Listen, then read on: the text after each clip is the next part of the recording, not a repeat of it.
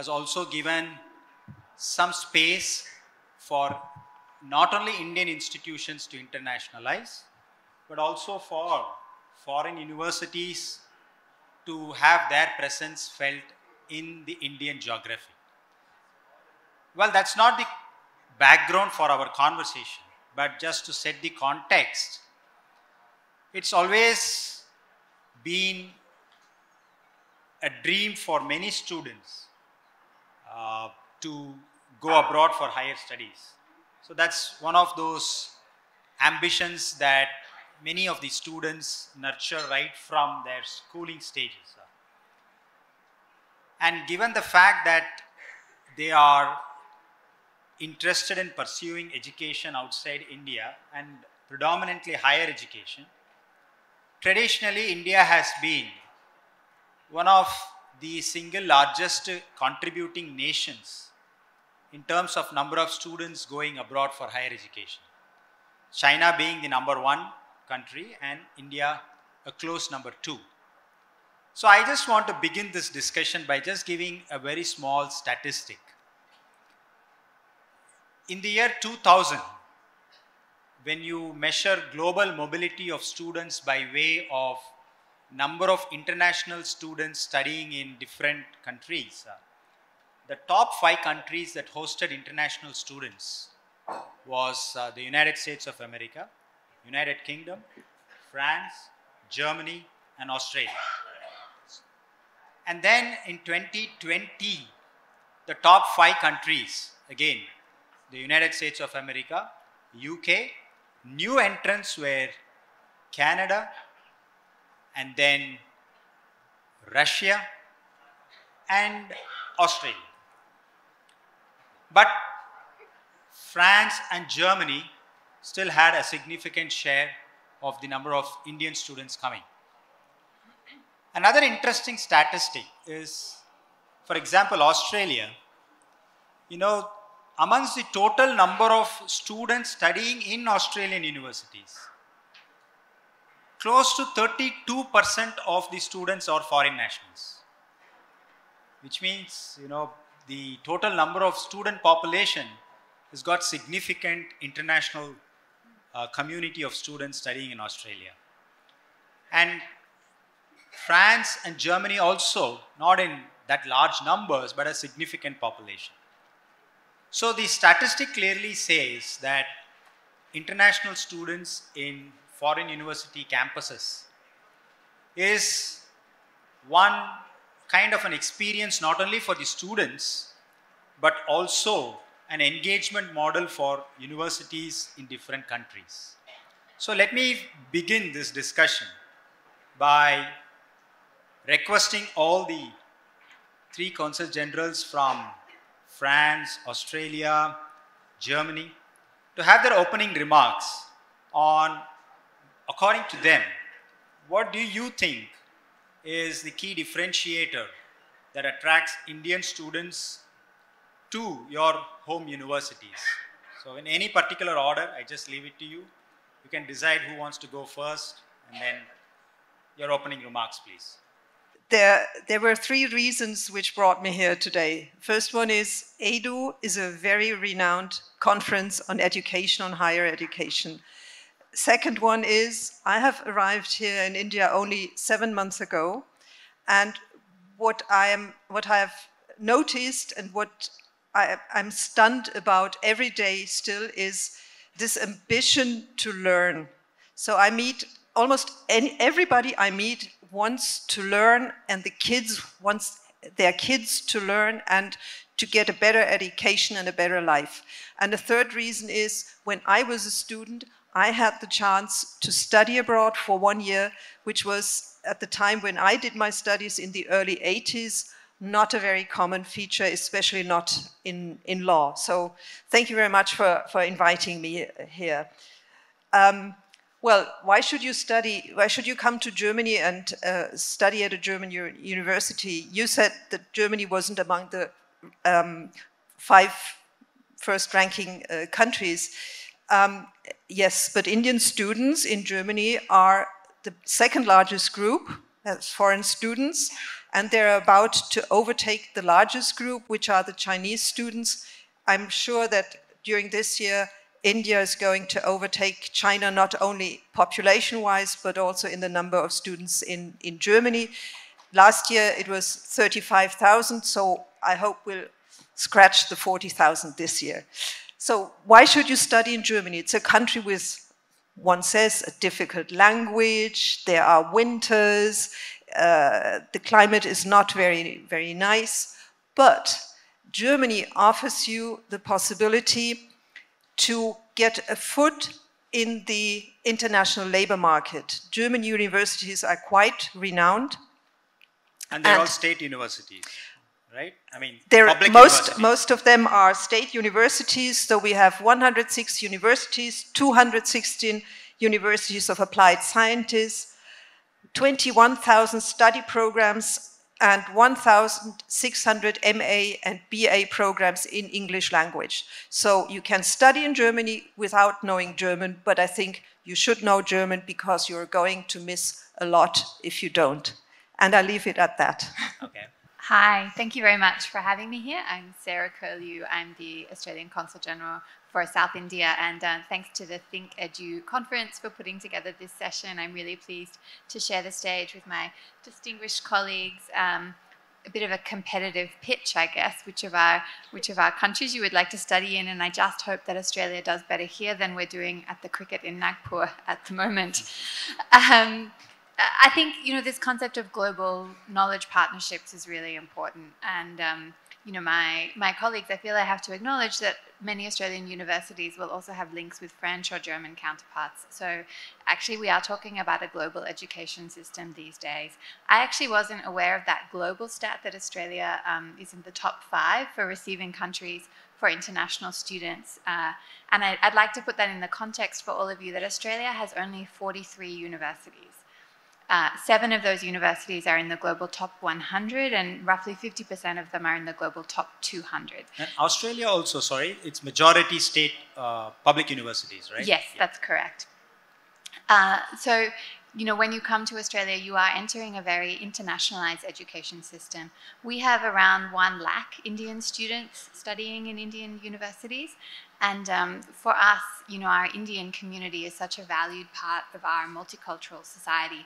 We now have around 1 million Australians of Indian origin, and we have a population of just 26 million. So you can really see what a welcoming place Australia is for India.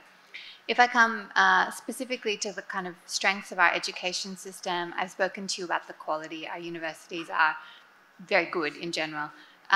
Also, there's a value proposition there. So students who go to Australia have work rights while they're studying. You have post-study work rights, and that can be between 2 and 6 years. And under the free trade agreement we just signed, there's an extra year again for Indian graduates of a STEM, that's a science, technology, engineering, or mathematics subject. There's also some very generous scholarship schemes, and my government just announced a new Maitree scholarship scheme specifically for Indian students. In terms of the kind of post-study relationship, so we also know that some people might choose to stay in Australia, but many will come back here and put their skills to good use. So once you've maybe taken advantage of that post-study work right and you come back, we want to maintain the relationship with our Indian students. So we have something called the Australian Alumni Grant Scheme, and I was pleased to sort of announce the opening of the next round of that last week. And we also work very hard with the Indian government on qualifications recognition. So we know you want to be able to take your qualification in Australia and work in India, and indeed vice versa in terms of that internationalization. The only other thing to talk about perhaps is the lifestyle in Australia. You will all be familiar with our outdoor lifestyle, our pleasant climate. I've spoken to you about now what a large Indian community is in Australia, which means that there are temples and mosques and vegetarian food available. It's a very welcoming place for Indians. And it's a very safe country, and I know sometimes people have concerns about that, but I can reassure you Australia is a safe place. More than 50% of students in our universities are women, and most of our universities are in our kind of larger cities. Okay. If you want any more information on studying in Australia, there's a good website you can look at, Study Australia, just Google that. But thanks very much for your time. Vanakam, good afternoon. So thank you very much for the EDU conference to have me on the stage with my dear colleagues. So I would like to make a couple of remarks and then to give you 3 main reasons to come and study in France. So first of all, France has a very special and long relation with India, dating back to the 18th century, that gives us a lot of strong ties, historic, cultural, and even family ties, especially here in the south of India. You may know that the 2/3 of the population of the French Réunion Island in the Indian Ocean are of Tamil origin, from Tamil Nadu and Pondicherry. So we have about 2 Indian citizens living in France with Tamil origin. So we are already well connected with a long history. We're celebrating this year 25 years of strategic partnership, which is a very high ambition of bilateral relation. And education and culture is one of the 5 strong pillars of this strategic partnership. We built academic cooperation between our 2 countries with peer-to-peer relations and university agreements between French university and Indian university. And here in Tamil Nadu, we have 102 MOUs or agreements between French university and universities of Tamil Nadu. I will just take one example, which is the IIT Madras, one of your best IIT in India, connected with an agreement with the University of Paris-Saclay.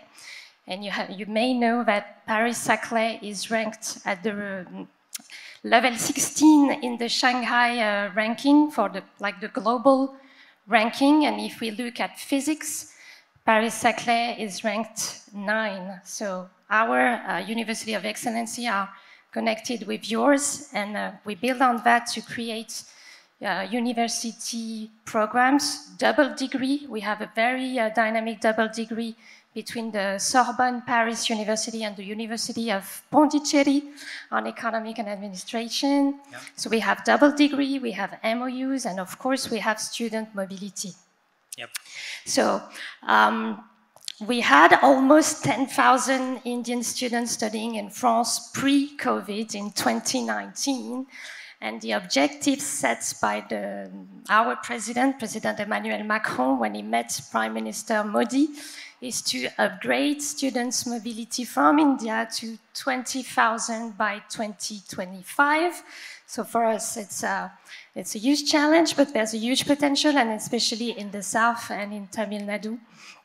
So we build on these university agreements, and we also have a communication campaign and a scholarship program. So the French government has opened a scholarship program for India with 12 crore every year for scholarships at any kind of level, including a PhD mobility.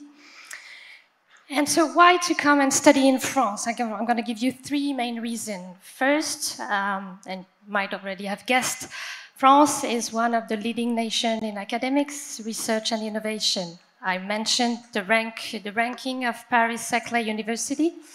We also have a couple of other universities well ranked, and we are among the top Nobel Prizes winners and mathematics medal fields medals winner. Actually, we are the 2nd nation with the highest number of mathematics fields medal, and we won it last year with famous Professor Hugo Deménil-Copin, who won our 13 fields medal. And last year we also got a Nobel Prize in Physics with Professor Alain Aspect, and the Nobel Prize of Literature with the famous writer Annie Ernaux. So top level quality of education is the first reason. Second reason is that studying in France, it's not so expensive. It's a reasonably priced university thanks to the number of public and state-funded universities. The French state covers almost all the cost of the study for students, French and foreigners. So that's affordable and good quality. For an example, foreign students spend less than 4,000 euros a year for a master's degree. And the final reason, as in Germany, you don't need to speak French to come and study in France. We offer more than 1,600 curricula completely taught in English. Okay. First for our own students, because we know we need to speak English and French, but also, of course, open to foreigners, because having foreign students is a chance for France. We consider education as a public good, and the state government is putting money into it. So we welcome Indian students. We have very high ambition to welcome more Indian students and also to send more French students to India. Yeah, Thank you. I was about to ask that. Landry. Yeah, I was about to ask that. I think you have enough reasons to study in any one of these countries. And given the fact that you have a target to double by 2025, and you're also hoping that the Indian students will be outnumbering the Chinese hopefully next year.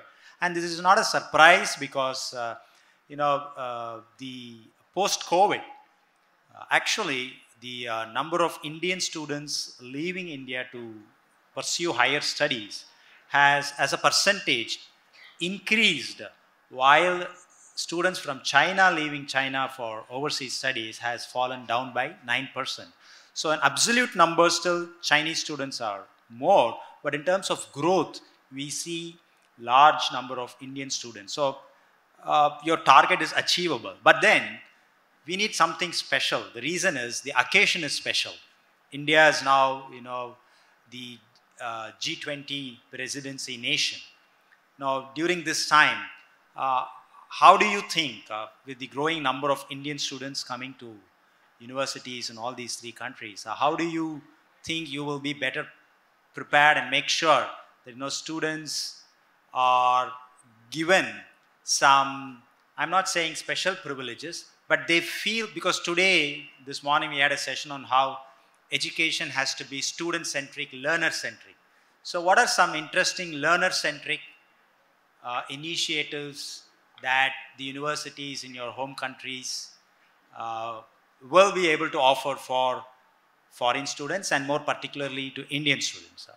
Well, I would say one advantage of the German education system in general, not only at universities or universities of applied sciences, is that they very well combine theory and practice. So if you want not only to have an academic education, academic studies, but also want to try in practice what you have learned at universities, then you're very well placed in a German university. So that's a huge advantage. You get that hands-on feeling. Exactly. I mean, especially in the universities of applied sciences, but also in a let's say normal universities. Even in a matter like I studied law, even during my law studies, I went to court, and I had, for a period of a month or so, I had to work at court or in a lawyer's cabinet to be able to pursue my studies. So that's clearly one advantage. And I would also say you can continue that work because you're getting a work permit while you are studying, and even when you have finished your studies, you can, without any break, you can continue working in Germany. Okay. Anything? That's STEM. Any non-STEM? I mean. Yeah, I like this term. What is it? Learner-centered education. Surely that should always be true. I kind of can't think what education that is not learner-centered would be in the modern world. And I do think that these kind of connections between study and work are very important, and likewise our universities take them up. I want to take a slightly different angle on answering the question. As India has relaxed some of its education policies, we've seen Australian universities coming to India with some really quite innovative degree options. So that might be a 2+2 model where someone studies for 2 years in India, for 2 years in Australia, and then graduates with a degree in the name of both institutions. And so that, it can be cost effective. It can mean a student can spend the first half of their degree close to home, getting settled into the university environment, but then still have that overseas and international experience as part of the degree. Another model, University of Melbourne, which is one of our best universities, they worked with the University of Madras on an undergraduate science curriculum. Okay. So students here in Madras can study the University of Melbourne science curriculum, and then of course if they want to go to Australia for say master's level education, there's a very seamless transition. So I think increasingly we see universities looking for those learner-centered options that are also around how do we structure this to make sure students can get an international experience and also an Indian experience. You want to add something? Maybe complementary to what Michaele said about Germany. First of all, we have a bilateral agreement of academic qualification recognition between France and India, so you can cross from one system to the other with official recognition of your degree.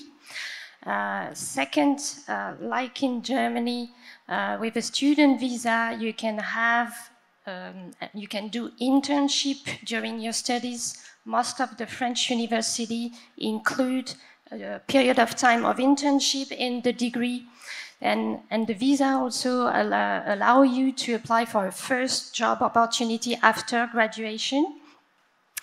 And of course, students are looking for good job opportunities back home in India. In India, we have more than 500 French companies, and if we talk only about Tamil Nadu, we have 170 French companies, or Indian French companies doing business here. We have our two major automotive companies here, hiring more than 3,000 employees each, and not mentioning Saint-Gobain with the largest glass factory in Asia. So there will be job opportunity, and this company will look for students graduated with the two culture, or intercultural experience, international exposure, and that makes the difference. And of course, the knowledge of several languages is also a plus on the labor market. Thank you. My last quick question I need a quick answer before the students can ask their questions, is, I'm sure you're aware of another policy that's in the draft form available in the public domain on allowing foreign universities to set up campuses, establish their campuses here in India. So you want to take a shot at that? How do you see that as an opportunity? Or what's the readiness level amongst universities from each of your countries? Not necessarily all of you have to answer. Maybe you can choose whoever wants to take this question. Yeah, this is a huge opportunity for all universities, but for French universities as well, because many French universities already have campuses abroad, but not in India. We have representatives of French institutions, French colleges, French universities settled in India who are running double degrees or exchange program or university cooperation program, but no abroad campuses in India. So I'm sure they will work on it. Like I graduated from the Institute of Political Sciences of Paris, which is called Sciences Po. Sciences Po already has campuses in Singapore. So I'm sure India will be a potential opportunity because many Indians come and study in Sciences Po. I had an alumni meeting with like a dozen of Sciences Po graduated only in Tamil Nadu. So if we consider the whole of India, like the French business school called INSEAD have a network of 500 alumni from India, and they are looking for opportunity to settle a campus in India. Yeah. You want to answer? Yeah, just to add that I know our universities are looking at these opportunities very carefully, and actually it's a very positive signal that it sends, I think, for the appetite of India and Indians for higher education, right? There's just enormous demand for skilling, and we haven't really talked about the skilling component, but that's also something where we want to work with India on the future skills, the industry-led skills, and how can our training institutions also partner here in India. Okay. You also want to? Yeah, well, actually our universities don't have such a tradition on going abroad. What we do, or what we did in two cases I know of, is to found, together with the host country, universities, like we did in Budapest or in Istanbul, German-Turkish University, German-Hungarian University. On the other side, research institutes, which in Germany do the bulk of research work, they have a tradition to go to foreign countries, like Fraunhofer Association, which is present here in India. They are really doing research work for companies, and this is something we do. Okay, so we have time for just 2 quick questions. Except for a visa, please ask any question. Recently, UGC approved foreign universities to participate in India. One concern raised by many authors and writers was that universities coming from foreign to India are not interested to do the capital investment, and they expect subsidies from the local government to establish all the infrastructure, and they will just send out the standards and syllabus and all those things. So, is there any plan from France, German or French to bring in any of your reputed universities to India? And I think that's what they answered. With the government? I think that's what they answered. There is some interest level from France and Australia, and from Germany a different model of engagement, though not necessarily a campus presence. There are, for example, IIT Madras, when it started, had the first hand-holding facility from Germany, so they are interested in some such research engagements in India. So that question was answered. So you have any other question? I'm just making your life easier. Yeah. My question would be, where can I get written information on all of that has been said here? And we'll leave, I think all of us are going to leave link lists or information that is available here with the organizers of this conference, and you can address yourself to the organizers and find out more about the possibilities of all the places. Okay. In that case, I'll ask the last question. In that case, Go ahead. any of you can answer this. Now, how do you think, as institutions, we should prepare ourselves to encourage students from your countries to come and study here? So that's also internationalization. So there should be reverse mobility. So how can students come here? So we have a program called the New Colombo Plan, and the Colombo Plan was quite a famous scholarship scheme that took students to Australia, but the New Colombo Plan is funded by government to bring Australian students to India to study. But what I have observed in my time here is that often the first connection is a personal one. Some researchers know each other, someone has traveled, met at a conference, and I think for us to develop all of these links, it's incumbent upon you as university administrators to maybe travel to our countries, get to know people, and likewise for our universities to come here, which they do very actively, and that can build those partnerships, because I think there's great enthusiasm on both sides. Thank you very much. And yeah, I have one last. Maybe it would be also interesting to have Indian university to promote their activities in our countries, also to attract the students where they are. And linked to that, I want to mention we're going to have a French education fair in October in Chennai called Choose France Tour. So come and visit us. Yeah. In fact, for the benefit of those academics, now I see a lot of student hands and I feel so sorry. But anyway, I don't want to disappoint that girl. Okay, please, quickly. So is there a possibility that you can set an online where you can attend courses from here instead of setting a facility here? I mean, it can take a lot of time. So. Okay, the UGC draft regulations prohibits online presence, but they have their own certificate courses available in various edtech platforms like Coursera. Correct me if I'm wrong. That's right. And so for Australia, you can undertake part of your degree online from here because you're enrolled in the Australian university. You'll graduate from an Australian university having completed some time on campus. So that's possible, but as you say, it's not kind of involved in bringing the campuses here. But maybe I'll just close with one interesting piece of information for academics, faculty and leadership from institutions. There are many initiatives from the Government of India side. The Gyan program, the Spark program, DST's Vajra. I mean, these are initiatives where the Government of India, the Ministry of Science and Technology, the Ministry of Education, they are funding these international collaborative programs to promote academic relationship through research, through various types of engagement, and these are things that can actually internationalize and increase physical presence both ways faculty and students, fully funded by the Ministry of Education, the Department of Science and Technology. So please use that opportunities as well. And a big round of applause to all the three who have shared a lot of information. And they definitely have a lot of information available in the public domain. Please fully utilize them and get benefited out of that. Thank you very much. Thank you.